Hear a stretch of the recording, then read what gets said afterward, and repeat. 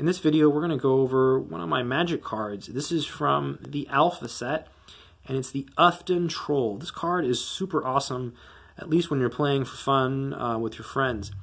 I have used this card a lot, and why? Well, it's better than a Gray Ogre, right? It's 2 colorless and 1 red, and you get a 2/2 that regenerates, plus it's a troll, plus it looks cool. I have always found it really annoying when my opponent has one of these and he just keeps blocking over and over and he just keeps regenerating. Plus, it's not a 1/1, it's a 2/2, so it has that extra damage point and that extra toughness point, so it really, really helps. Really cool artwork. The art is by Douglas Schuler. The flavor text is, "Oi, oi, oi, me got a hurtin' ear. Oi, oi, oi, me smell a thing is near. Gonna bash and gonna nosh, and the hurdle disappear." Traditional. Wow.